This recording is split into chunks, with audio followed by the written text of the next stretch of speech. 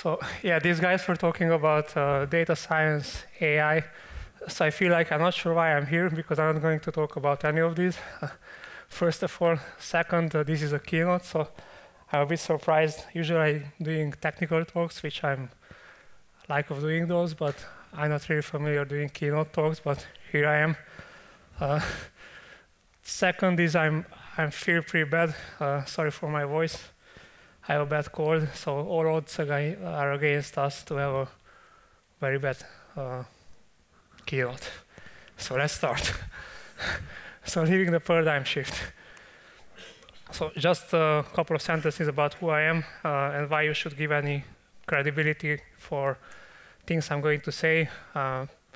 Don't get everything granted, so basically you should just extrapolate some information out of this at the end of the talk, but yeah, this is my paradigm shift, which I'm leaving the second or third time, and I'm pretty confident that in a very short time you are going to leave the same. So I'm one of the co-founders and CTO of Banzai Cloud. With the same folks, we had a startup called Sequence IQ, started in 2014, and that was acquired by Hortonworks. So I guess we know a bit about big data. My interest is mostly about scheduling distributed systems. Again, I'm not sure why I'm here. I'm not particularly interested in big data. But okay, so let's start, hopefully. This is going to be a good talk at the end of the day. So a bit of history of disruption, so just to understand from where I'm coming from. So initially in the 60s, basically, the virtual machine concept has been born. Then this was prototyped by VMware in the 90s, and they got commercialized on 98. So basically, the whole virtual VM stuff started back then. And after the success of VMware, a couple of open source projects started. Xen was pretty popular and started in 2003. Then we had KVM, which is in the kernel from 2.6.20, started in 2007. So actually, first time when I saw Xen in 2003, we've been doing with one of my colleagues some application servers, and this really blew us our mind, like how we can build and how easy we can build clusters on one single laptop, for instance. And then, based on the popularity of VMs, the public clouds came in. So obviously, everybody knows about Amazon. They started in 2004, actually, internally, and then they launched the service in 2006. And it was pretty popular, and basically they have created a market of, yeah, this is a pretty big number. It's a $411 billion market, the cloud market. And then, obviously, innovation never stops. So the third paradigm shift started. So we started, containers were started. Google started Elixir back in 2008, actually. So it's been in the Linux kernel for quite a while. And then Docker started in 2013. And then I guess we all know the history since then, how popular are containers. And then obviously containers are not really helping you with too many things, so we need orchestration. And in 2014, like mid-2014, project called Kubernetes started by Google again. So just to understand where I'm coming from, so I had this moment like, okay, something's wrong here. I was working, I was in my hotel room in London, coming off from a customer. I was installing Hadoop clusters and application servers, and I had a feeling like, okay, something is wrong here. Like, why it takes 6 months to build a Hadoop cluster? I was checking all the documentation available back then. All the vendors like having 60, 40 pages PDF with big red arrows, like you do this, do that. Nothing was automated. Said, okay, so we need to do something about this. And then this was 2012, and obviously, yeah, we've been thinking in 2013 how we can do this, how we can do that. We started to build our own components of service discovery, registry, orchestration. Back then, there was no Kubernetes, it was only Docker. So we built all the components which today are out of the box available in Kubernetes, which we all thrown away, but it was a good experience because we learned a lot about distributed systems and big data in particular, and how we should actually consume these technologies the right way. So we found this sequence cycle in 2014. Basically, it was a Hadoop self-service Hadoop everywhere, running on public clouds. Actually, it was running on containers, so you could use it everywhere. And then we introduced something which was pretty interesting back then, like SLA policy-based auto-scaling. So we've been able to scale the clusters. But this was totally against what vendors were charging back then. So the vendors, all big data vendors were doing like, okay, they've been thinking in nodes. So you need to, we are selling support for nodes. Everything is about nodes. But actually, my perspective was like, we should think about workloads. We should think about clusters. Like, I mean, no one cares about nodes, right? Nodes are just basically just there to execute your program. So we built this platform. We pushed down the Hadoop stack provisioning in any cloud providers to 8 minutes. And then we've been very happy, and then Kubernetes came in. And as I said, we had to throw everything away. So this was, from my perspective, this was one of the biggest paradigm shifts in the last 20 years. Like everything now is getting containerized.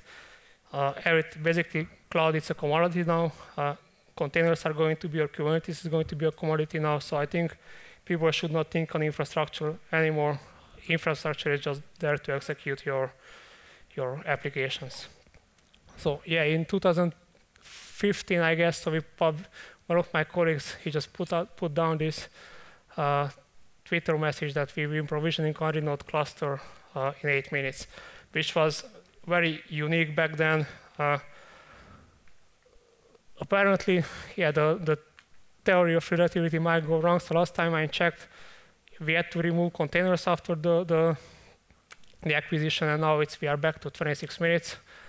So I guess, I don't know how these things are working, but the law of thermodynamics, I think the second law says that time has a certain arrow, but in this particular case now, the technology and what we have currently from vendors against went backwards. So it's 26 minutes. So what's paradigm shift? So I took this from the Merriam-Webster library. I'm not going to read it out, but basically it's a totally different change in approaching some problem. So yeah, I did mention that my belief is that Kubernetes is going to change everything, and it's going to change how we consume big data and how we're actually going to run big data frameworks.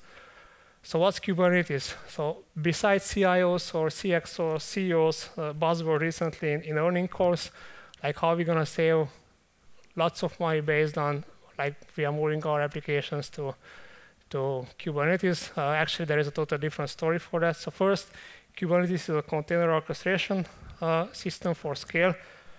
I can't really say that it's a product itself. It's more like a framework. So you need to actually do quite a lot of things in order to get your applications running on Kubernetes. But this is a framework which we have never had before. A framework which gives you a common runtime to run your applications everywhere. And when I mean everywhere, I really believe everywhere. It's like the same way how you are writing productizing your application and pushing to Kubernetes, the same way you are going to run in the cloud provider or on-prem, or actually hybrid environments through federated clusters. And the reason why it's happening this way is like the guys from Kubernetes, basically they took the experience of Google building architectures for 20 years or so, and basically they rethink the whole system in a way that everything has a built-in service discovery and auto-scaling. So these are native components of the platform. And they invented the plugin systems. And what I mean under plugin systems is like usually when you are running any application, but especially big data applications, you need storage, obviously, because you have lots of data. You need network. Of course, you need security, compute, memory, all these things. So what these guys did is like, okay, these are only like resources for Kubernetes, and those resources are not on demand. Basically, those resources are claim-based. And they got all the vendors, for example, they got the cloud vendors to implement their own plugin when you are claiming a resource. So what I mean under claiming a resource, so for example, you have Kubernetes master, you can't avoid that, obviously. So you have a master control plane somewhere running, doesn't really matter where. It's up to you. So you get a control plane and say, okay, now you launch an application, a big data application of one of the cloud providers. And then that application basically it needs to either to scale or it needs some resources like, okay, it needs additional memory or needs additional CPU, so on, so on. So what you can do about this, like currently today, what you can go to, basically the whole world is like it's flat. So you go to the cloud provider, you say, okay, I want to add 6 more nodes. You add these 6 more nodes, you specify the node type, you specify all your requirements beforehand. Actually, you specify all these things before you know actually you believe that you are going to need this. And then you create the infrastructure, and then on the top of the infrastructure, you publish your Spark or whatever workload you are running, and that application is get deployed there, and now executors are picking up the new CPUs, and everything is fine, your application is moving ahead fast. However, on Kubernetes, everything is a different way. So basically, you have claims, like, okay, your application now has resource claims, and what I mean on the lid is like, the Kubernetes, the application is going to submit this claim, okay, I believe I need 20 virtual CPUs.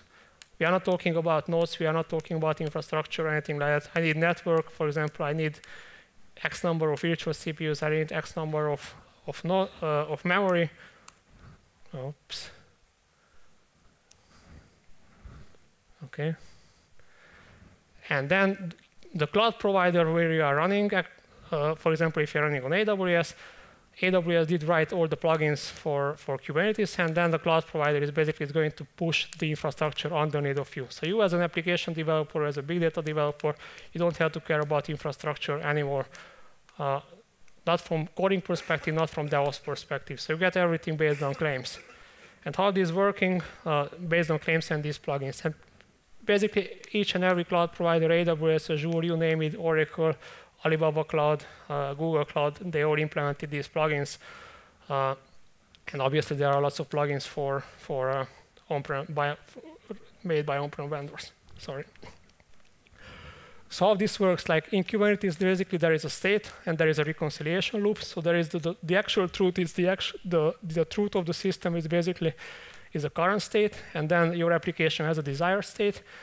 And for all resources, as I said, memory, whatever, CPU, network, so on, basically you have a claim, and then that you publish, your application submits those claims, and then there is a reconciliation loop for each and every claim, and then basically the plugins by itself are going to take care to move the system from the current state into the expected state. So this is how it works behind the scene, and it's working inside your cluster. So nothing is happening outside, so you don't have to go to talk with AWS APIs, or you don't have to do externally anything. It's happening inside the system. And it's happening in a way that there are no shortcuts. So basically, you cannot do like, okay, my application developer found this, and then we have a shortcut, or we have a backdoor, how we do this and that. Actually, you cannot do that. It's all airbag based, and basically, there is a contract for everything you want to do, and it's a standardized contract. And this is why it's working on-prem. This is why it's working on cloud providers, because basically there is a standard contract. And this pattern is recurring everywhere in the system. And this is how it works behind the scene. A bit more details, but I don't.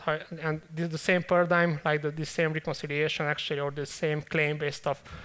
It's implemented inside the system as well. So I don't want to enter into too deep technical details because this is a keynote. But at the end of the day, Kubernetes have something where the state of truth is stored. It's called etcd. So it's basically a key value store based on a Raft implementation, which basically it's always it's a linearized representation of the system. And this stores the truth. So if you want to do anything with the system, actually the Kube API, through the API server, where your first line of interaction with Kubernetes is, and basically you push this into etcd, and then you have different parts of the system, like the scheduler, for example, which picks from etcd and make the decision like, okay, now I got this request, or I got this claim that I need to schedule X number of pods. Those pods can be, for example, Spark executors. And then it beam packs the pods if it has to, or it checks what are the replication factors, what are the beam packing rules, what are the affinity, anti-affinity rules, and then makes a decision. And then that decision gets back into the etcd, and then basically the kubelet, which is starting, which is spinning up actually the actual containers, reads from there, it gets the decision as granted, then basically moves the system into the state it should be. And then the loop is done. So it's all, so even internally, this whole loop is programmed. So why I'm saying all these things? So again, like last year, when we left Hortonworks, we had this feeling that actually I went to KubeCon on April, and then I came back on Friday from KubeCon, and I called my boss and I said I'm going to quit on Monday. So it was, for me, it was such a big paradigm shift that, yeah, that from my point of view, it was something like, okay, so we need to do this way, otherwise, I think, I feel this is the best way to do. Obviously, there are the vendors or the big data community is doing their own stuff as well. But I had this feeling like something is wrong again. So like I had this feeling in 2012. So I keep on recurring having these feelings that something is always wrong. So it's maybe, the problem is maybe with me.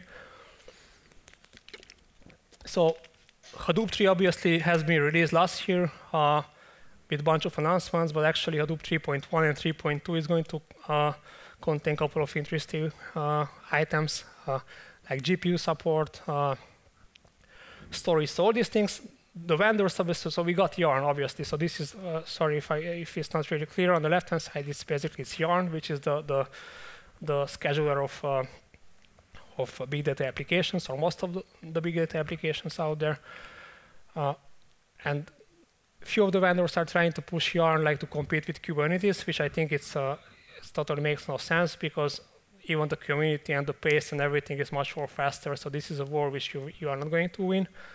But big data applications at the same time, they still need, for example, GPUs, because yeah, everybody now is doing and talking about AI, machine learning, so you cannot do anything without GPUs.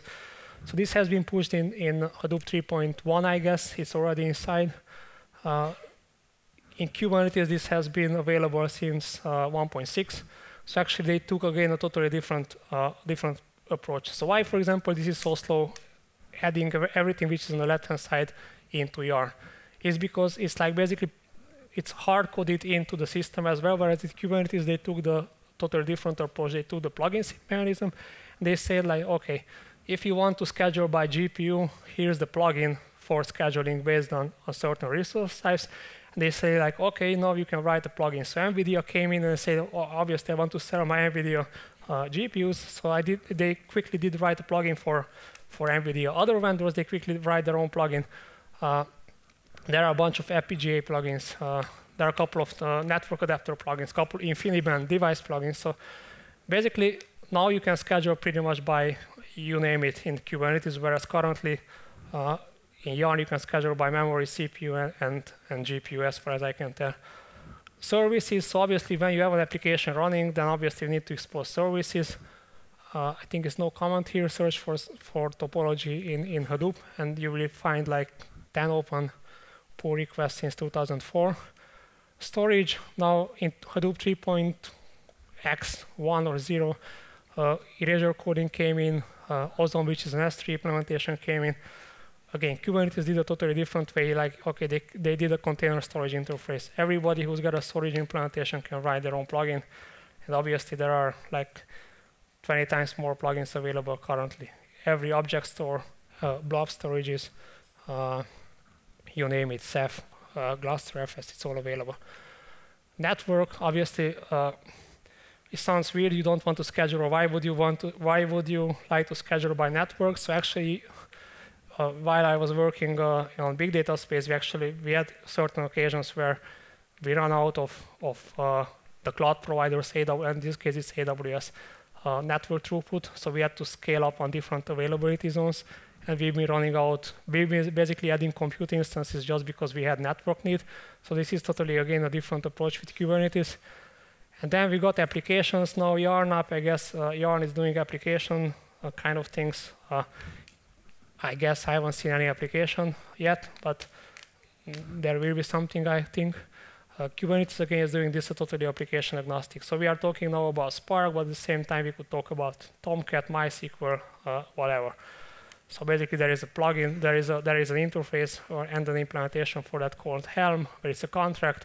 This is how an application should look like if you want to seamlessly publish to Kubernetes and you want to get all the features like security, resiliency, AJ, so on, so on.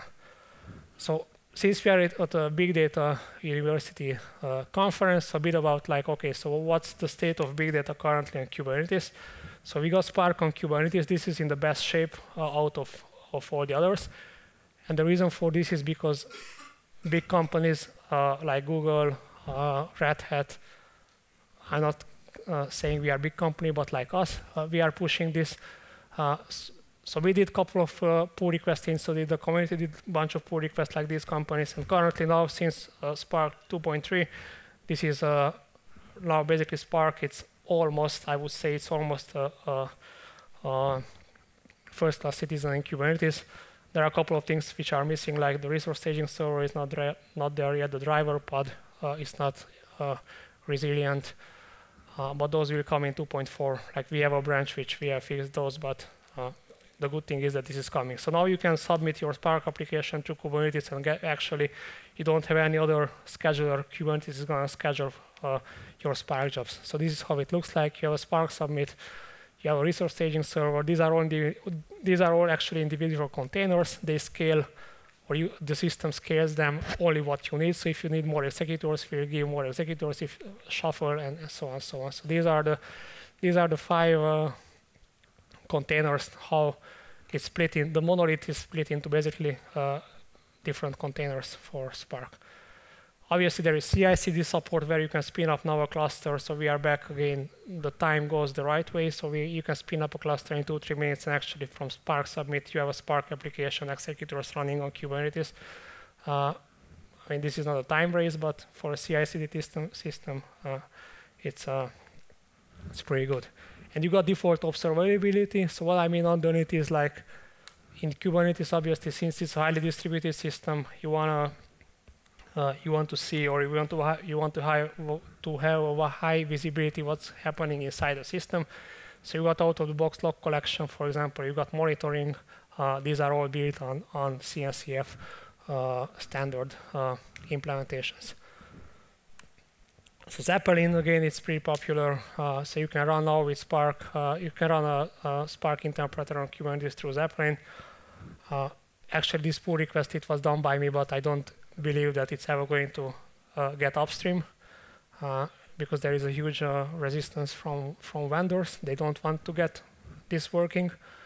But the good thing is that it's available in open source, and there are a bunch of people using this.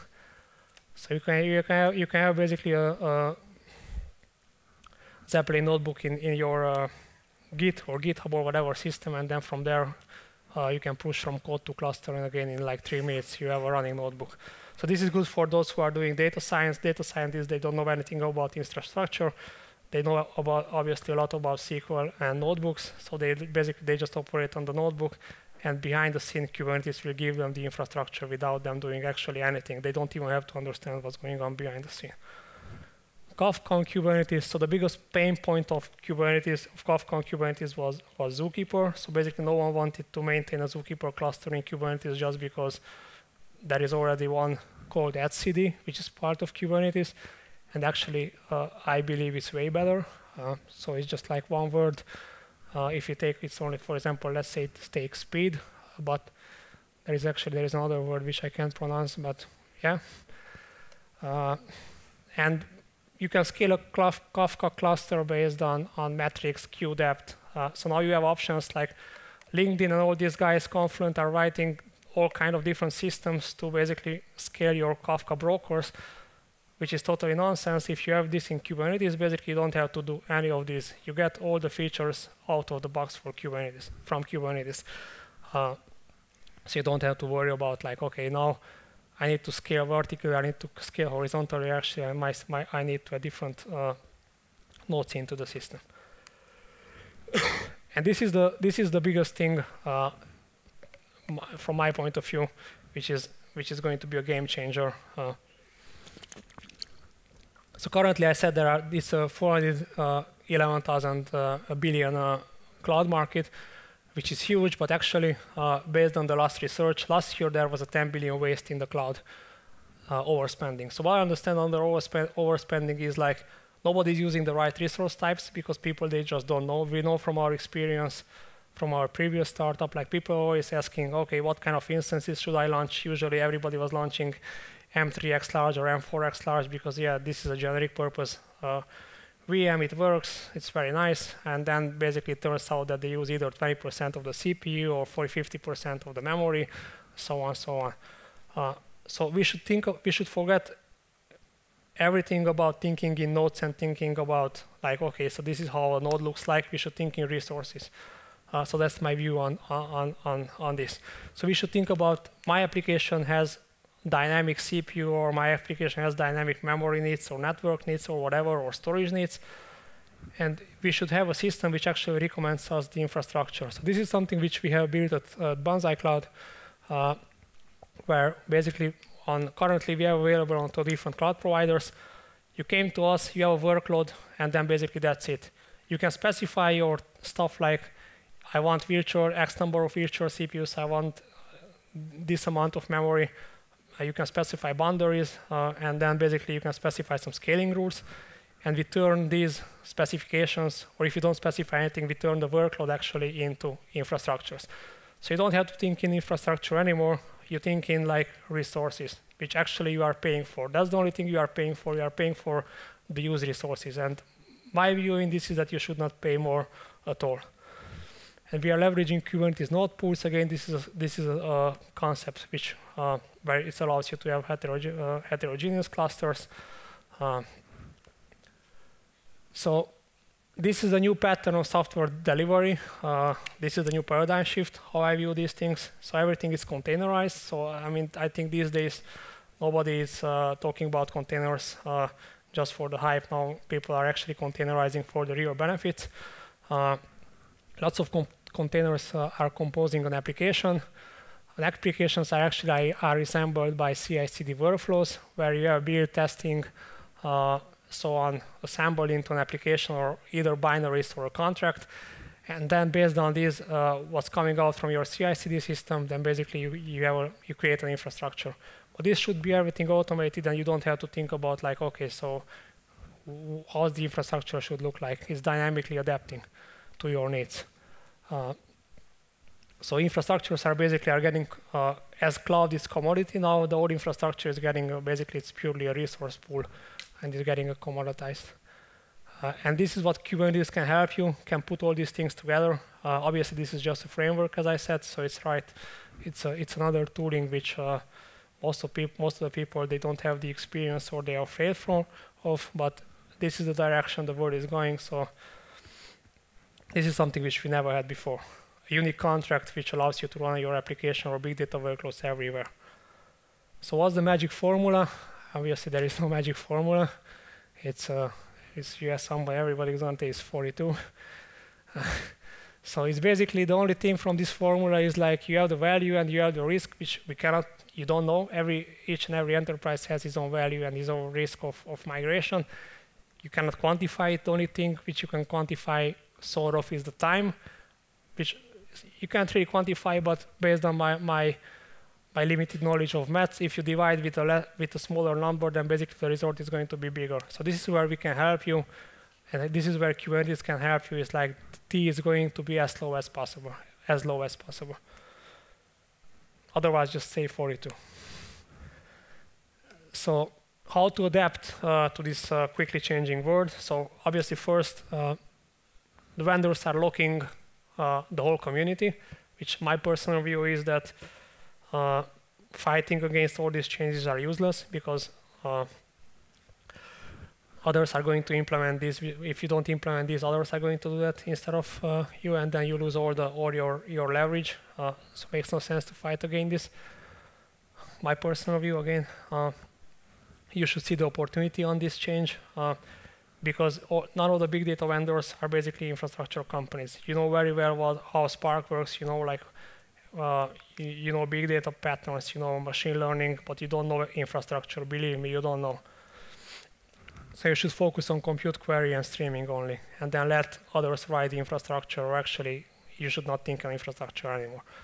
Obviously, you as a customer, most of you being here, you should demand change. You should say, okay, I want to give it a try to this and that, and then turn your internal infrastructure to a software-defined infrastructure to save you lots of money. And then as a developer, if you are interested in all kind of things, then obviously this is everything happening in the open source, so you should be open to new technologies, try to contribute, innovate, and then I think that's I skipped this. It's more like an advertisement, so I think that's. I'm not sure if I run out of time. Most likely, yes. That was my talk about the paradigm shift. So we are definitely at Banzai Cloud. We are living this paradigm shift.